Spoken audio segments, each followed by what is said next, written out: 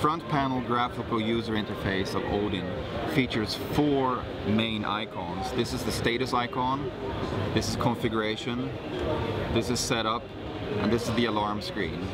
And from any of these 4 icons, if I hit the rotary encoder here, I see the second level of icons. In this case, you can see hardware status, intercom status, peripheral status, port status, network status, and system status. Let's hit one of these. Let's go to port status. This gives you the OMNEO ports, the AIO ports, the 2-wire, the key panels, and the TIF, in other words, the phone interface. If I want to go back to the previous level, I simply hit this button twice. Now I'm back at ports, or I can press the home button at any time to get to the home screen. From the home screen, if I hit the home button again, I get the port overview for this matrix. And this is frame 1 in a 4-frame system.